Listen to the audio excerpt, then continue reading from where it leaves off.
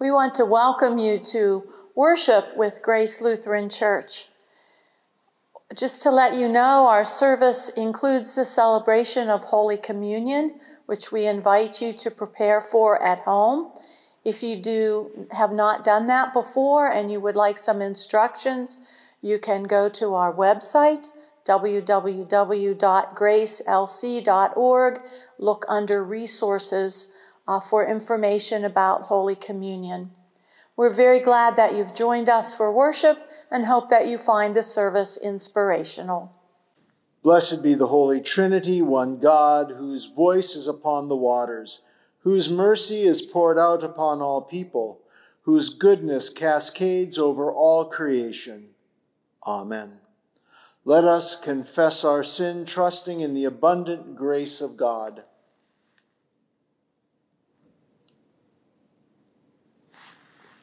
Holy God, you search us and know us. You are acquainted with all our ways. We confess that our hearts are burdened by sin, our own sins, and the broken systems that bind us. We turn inward, failing to follow your outward way of love. We distrust those who are not like us. We exploit the earth and its resources and fail to consider generations to come. Forgive us, gracious God, for all we have done and left undone. Even before the words are on our tongues, you know them. Receive them in your divine mercy. Amen. How vast is God's grace! Through the power and promise of Jesus Christ, our sins are washed away, and we are claimed as God's own beloved. Indeed, we are forgiven. In the wake of God's forgiveness, we are called to be the beloved community, living out Christ's justice and the Spirit's reconciling peace. Amen.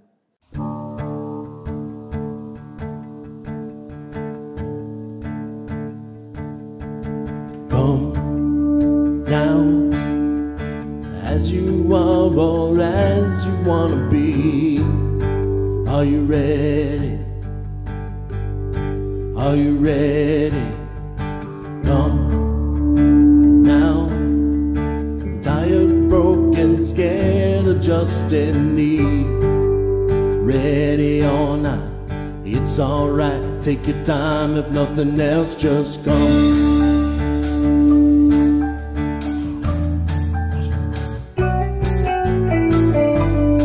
Are you ready? Are you ready?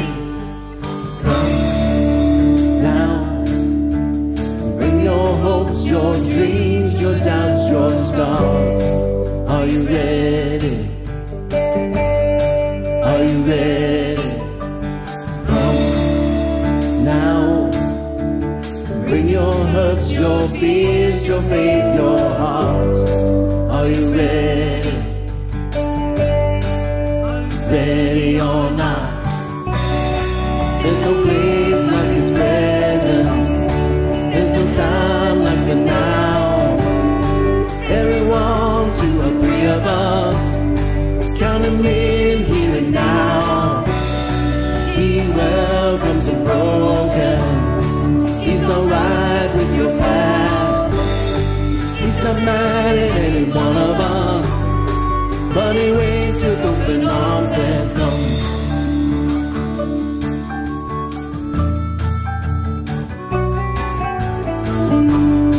Are you ready? Are you ready? Come now. Leave your inhibitions at the door. Are you ready?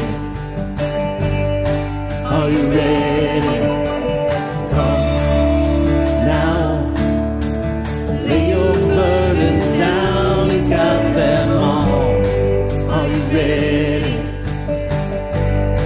Are you ready or not?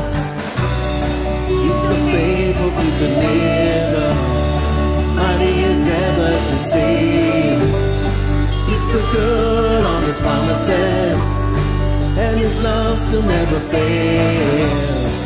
He's not moved by perfection, or how well we look the part. smiled about the hidden stuff, like he smiled about the heart not gone. Now, for all we've seen, we ain't seen nothing yet. Are you ready? Are you ready? Come now, bring him praise for what he might do next. Are you ready?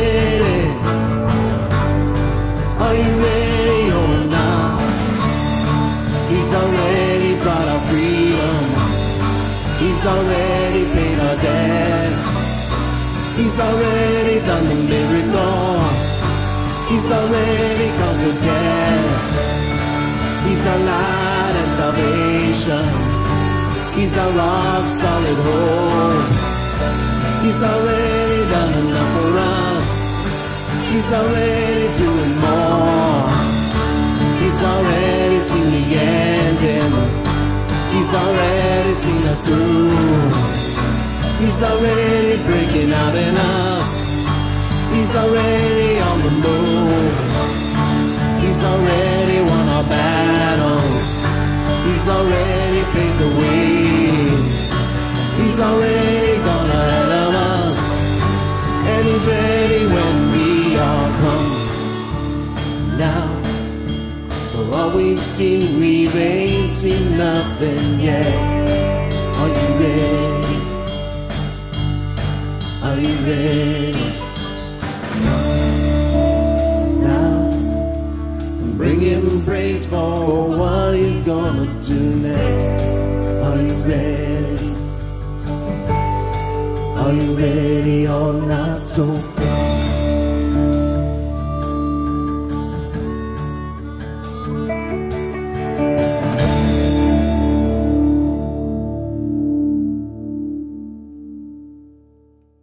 The grace of our Lord Jesus Christ, the love of God, and the communion of the Holy Spirit be with you all.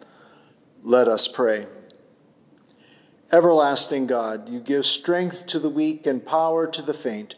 Make us agents of your healing and wholeness, that your good news may be made known to the ends of your creation, through Jesus Christ, our Savior and Lord. Amen. A reading from Isaiah, the 40th chapter. Have you not known? Have you not heard? Has it not been told you from the beginning? Have you not understood from the foundations of the earth? It is he who sits above the circle of the earth, and its inhabitants are like grasshoppers, who stretches out the heavens like a curtain, who spreads them like a tent to live in, who brings princes to naught, and makes the rulers of the earth as nothing. Scarcely are they planted, scarcely sown, scarcely has their stem taken root in the earth, when he blows upon them, and they wither, and the tempests carry them off like stubble. To whom then will you compare me? Or who is my equal, says the Holy One? Lift up your eyes on high and see, who created these? He who brings out their hosts and numbers them, calling them all by name, because he is great in strength, mighty in power, not one is missing. Why do you say, O Jacob, and speak, O Israel? My way is hidden from the Lord, and my right is disregarded by my God. Have you not known? Have you not heard? The Lord is the everlasting God, the creator of the ends of the earth. He does not faint or grow weary. His understanding is unsearchable. He gives power to the faint. He strengthens the powerless. Even youth will faint and be weary, and the young will fall exalted. But those who wait for the Lord shall renew their strength. They shall mount up with wings like eagles. They shall run and not be weary. They shall walk and not faint. Here ends the reading of the lesson. The Holy Gospel according to Mark, the 1st chapter. As soon as Jesus and his disciples left the synagogue, they entered the house of Simon and Andrew with James and John. Now Simon's mother-in-law was in bed with a fever, and they told him about her at once. He came and took her by the hand and lifted her up. Then the fever left her, and she began to serve them. That evening at sunset, they brought to him all who were sick or possessed with demons, and the whole city was gathered around the door. And he cured many who were sick with various diseases, and cast out many demons. And he would not permit the demons to speak, because they knew him. In the morning, while it was still very dark, he got up and went out to a deserted place, and there he prayed. And Simon and his companions hunted for him. When they found him, they said to him, "Everyone is searching for you." He answered, "Let us go on to the neighboring towns, so that I may proclaim the message there also. For that is what I came out to do." And he went throughout Galilee, proclaiming the message in their synagogues and casting out demons. This is the word of the Lord. Today we are talking about how Jesus spent his day. We read in the Bible about one of the first days of Jesus' ministry. He healed people, he talked to people about the good news, and he went and he cared for people who were not necessarily going to like him. So how did Jesus get the strength to do all that? Where did he get the ideas of what he should be doing with his life? Well, the Bible says that Jesus went to the synagogue on the Sabbath. That's like us going to church on Sundays or even watching church on our televisions or our computers. It also tells us that very early in the morning, Jesus went to a deserted, quiet place to be by himself, where he could rest and pray. That's how Jesus got the renewal, the ideas, and the energy to do what he needed to do. His power came from focusing on his relationship with God the Father. You know, we need that same kind of time. We need to rest. We need to pray. We need to spend that time if we're going to be Jesus' disciples in the world. Let me explain it to you by using these talking cups. Hey buddy, I'm really parched.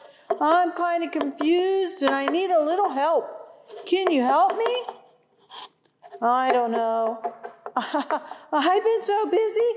I've just been working and now what did you want from me? Well, I just need a little helping hand. I just need you to listen. I just need a little help. I need a little water. How about some water? Well, I don't know. I'm pretty tired, but let me see. Sorry, bud, I can't help you. Okay. Hey, sir, I need some help. I need to hear some good news. I need a little help. I don't know, I'm kind of dry and can you help me? Why, I think I can. I just got back from having a little bit of time. I was praying and spending some time with God and had a little bit of time with my family, so I'm feeling pretty good. What can I do to help you? Well, if you could just give me a little water, that would be really good. Sure, I'll help you, and I'll have some more for myself. Thank you. Now what we learned from the talking cups is you can't pour water from an empty cup. And in our lives, we can't help each other unless we take time for prayer, for worship, and to be with God. Amen. One of my most vivid memories of worship took place nearly 40 years ago. It happened at First English Lutheran Church in Conway, Pennsylvania, one of the first congregations that Pastor Kevin and I served. We had a guest preacher who came from the Lutheran Service Society of Western Pennsylvania, and it was Stewardship Sunday. The chancel area of First English was not very large. In fact, the pulpit literally sat in the choir loft. So when you preached, the choir members were barely an arm length away. Pastor Pedersen was a bit of a fiery preacher to begin with, and that Sunday he was wound up, determined to help people understand their role in Christian stewardship. I will never forget the moment he said, "If I look at your checkbook, I can tell you what your priorities are." And then he turned to my friend Linda, the choir director, and said, "Give me your checkbook." Yeah, her eyes popped out of her head. And fortunately for her, the choir members didn't have their purses with them. Well, it was a memorable occasion. But the preacher was right. Today we would say, look at your debit or credit card statement, and you'll be able to tell what is most important in your life.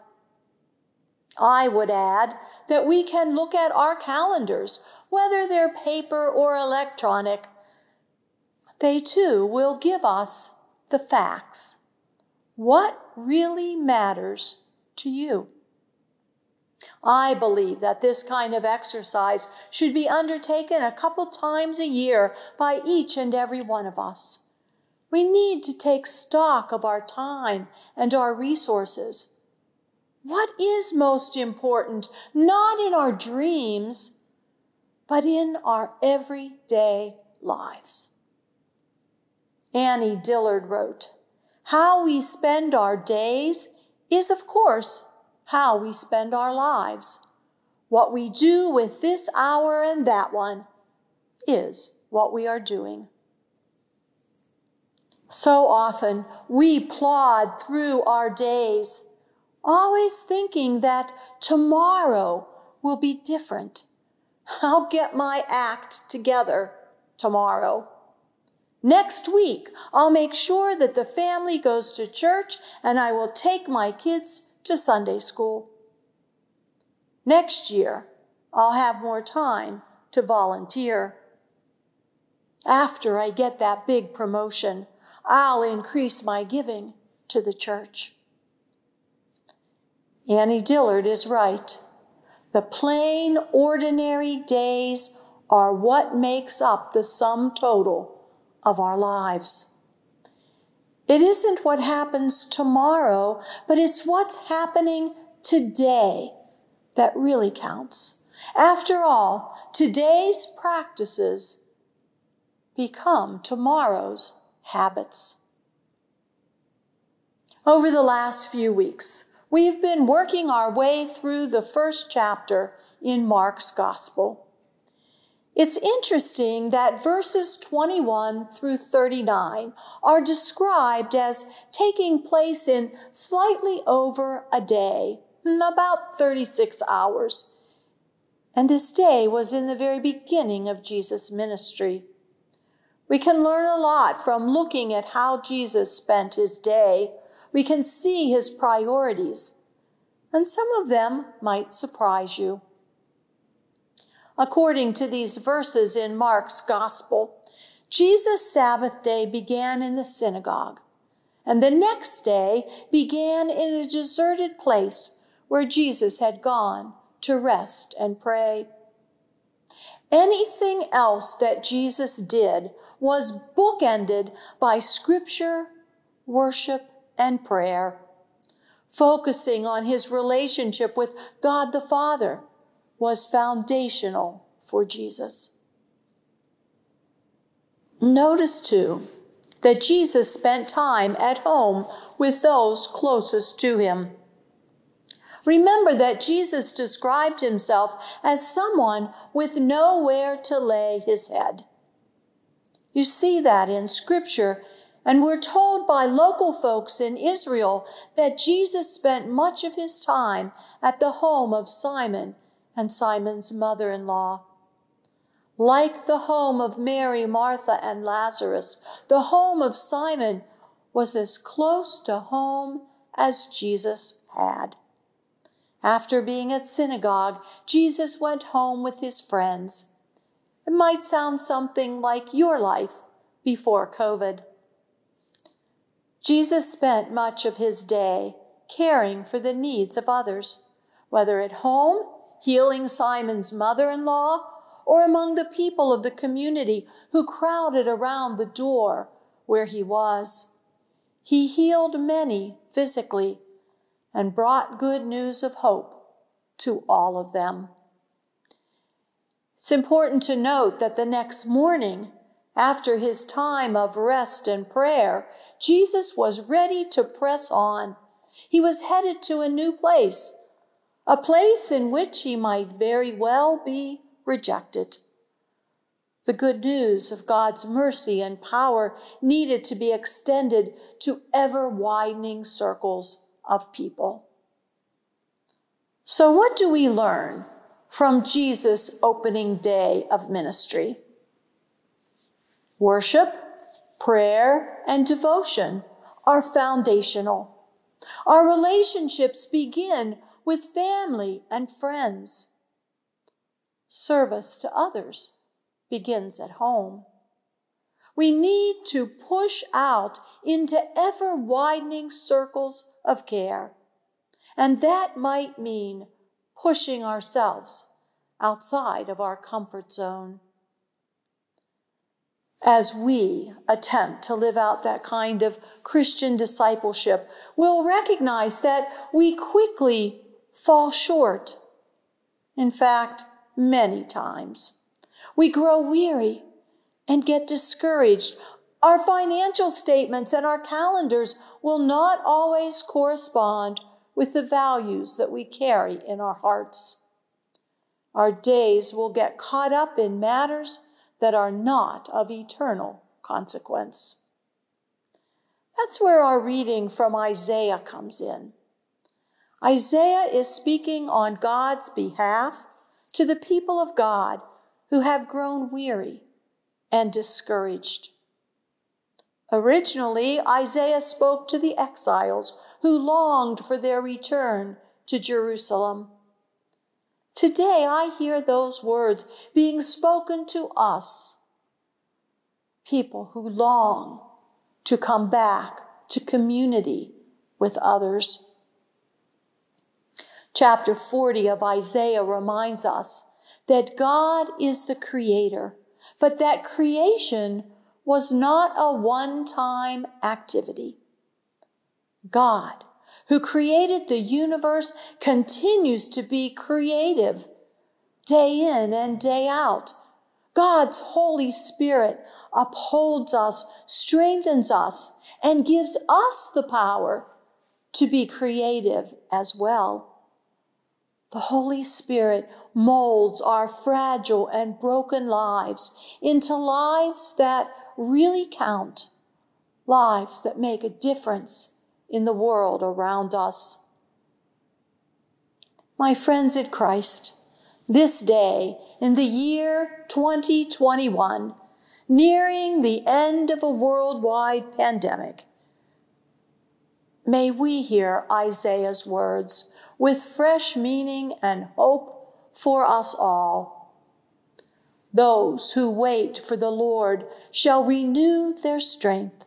They shall mount up with eagle's wings. They shall run and not be weary. They shall walk and not faint. Amen. This morning, we are invited to consider ways in which we can support the ministry of Grace Lutheran Church, a way that we can make the good news of hope cast out to ever-widening circles of people. We invite you by your gifts to help us in this important work of proclaiming God's love in this community and throughout the world. Let us pray. O God, receive these gifts as you receive us, like a mother receives her child with arms open wide. Nourish us anew in your tender care and empower us in faithful service to tend others with this same love. Through Jesus Christ, our saving grace. Amen. Guided by Christ made known to the nations, let us offer our prayers for the church, the world, and all people in need. For the church, for ministries of healing and wholeness, for hospital, hospice, and military chaplains, for those serving in prison ministries, for all who proclaim freedom and release in the name of Christ, let us pray. Have mercy, O God. For creation, for insects in the grass, clouds on the mountaintops, for cattle and rainwater they drink, for the humility to take our place among all creatures of the earth, let us pray. Have mercy, O God. For the nations, for all who lead in cities and towns, states and countries, for community organizers, school officials, and CEOs, for international health organizations, that in times of trial, fear, or hopelessness, they find freedom in service to those most in need. Let us pray. Have mercy, O God. For all wearied by life's burdens, for those who are poor, for those lacking supportive services, for those crushed by debt, for those struggling with chronic pain or other sicknesses, for those exhausted from overwork or stress, and for all who cry out to you, let us pray. Have mercy, O God. For this congregation, for outreach and social ministries centered here at Grace, for parish nurses and visitors, for ministries of companionship and support, for the young people in this place who open us to new understandings, let us pray. Have mercy, O God. In thanksgiving for the faithful departed who were called by name and now rest from their labors, that their lives of service as witnesses to the goodness of God, let us pray. Have mercy, O God. Merciful God, hear the prayers of your people, spoken or silent, for the sake of the one who dwells among us, your Son, Jesus Christ, our Savior. Amen. Holy One, the beginning and the end, the giver of life, blessed are you for the birth of creation. Blessed are you in the darkness and in the light. Blessed are you for your promise to your people. Blessed are you in the prophets' hopes and dreams. Blessed are you for Mary's openness to your will. Blessed are you for your Son, Jesus, the Word made flesh. The night in which he was betrayed, our Lord Jesus took bread and gave thanks, broke it, and gave it to his disciples, saying, "Take and eat, this is my body given for you. Do this for the remembrance of me." Again, after supper, he took the cup, gave thanks, and gave it for all to drink, saying, "This cup is a new covenant in my blood, shed for you and for all people for the forgiveness of sin. Do this for the remembrance of me." Let us proclaim the mystery of faith. Christ has died. Christ is risen. Christ will come again. With this bread and cup, we remember your word dwelling among us, full of grace and truth. We remember our new birth in his death and resurrection. We look with hope for his coming. Holy God, we long for your Spirit. Come among us. Bless this meal. May your word take flesh in us. Awaken your people. Fill us with your light. Bring the gift of peace on earth. All praise and glory are yours, Holy One of Israel. Word of God incarnate, power of the Most High, one God, now and forever. Amen. Gathered into one by the Holy Spirit, let us pray as Jesus taught us. Our Father, who art in heaven, hallowed be thy name. Thy kingdom come, thy will be done, on earth as it is in heaven. Give us this day our daily bread, and forgive us our trespasses, as we forgive those who trespass against us. And lead us not into temptation, but deliver us from evil. For thine is the kingdom, and the power, and the glory, forever and ever. Amen.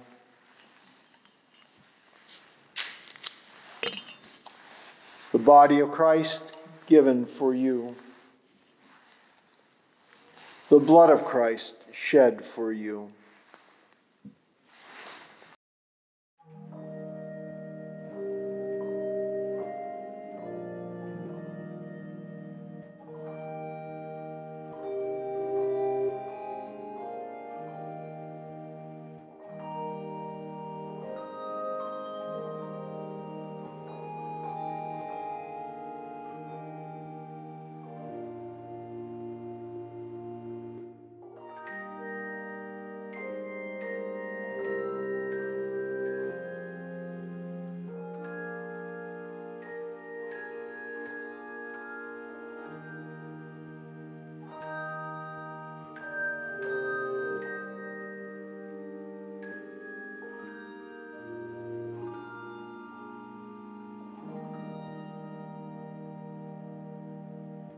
Let us pray. Christ Jesus, at this table we have feasted on your very life and are strengthened for our journey. Send us forth from this banquet, nourished in body and in spirit, to proclaim your good news and serve others in your name. Amen.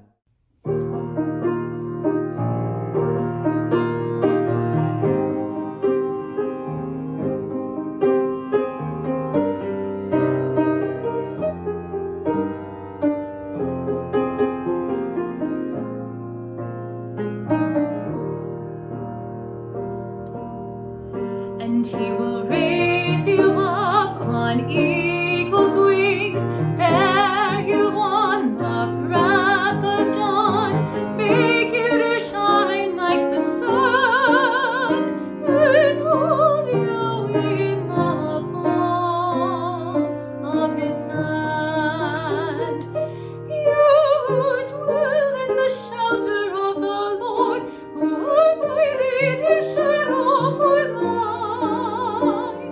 say to the Lord, my refuge, my rock, in whom I trust, and he will raise you up on eagle's wings, bear you on the breath of dawn, make you to shine like the sun, and hold you in the palm of his hand. The snare of the Father will never capture you, and famine will bring you no fear. Under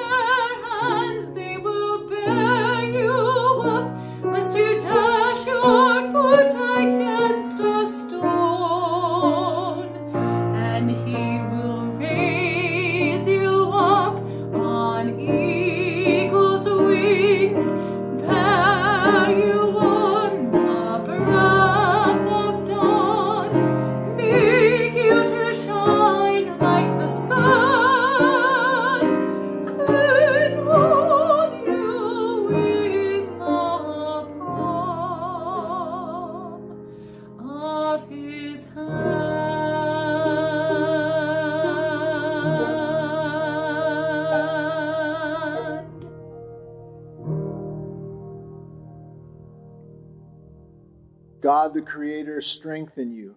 Jesus the Beloved fill you. And the Holy Spirit the Comforter keep you in peace. Amen. Go in peace, be the light of Christ. Thanks be to God.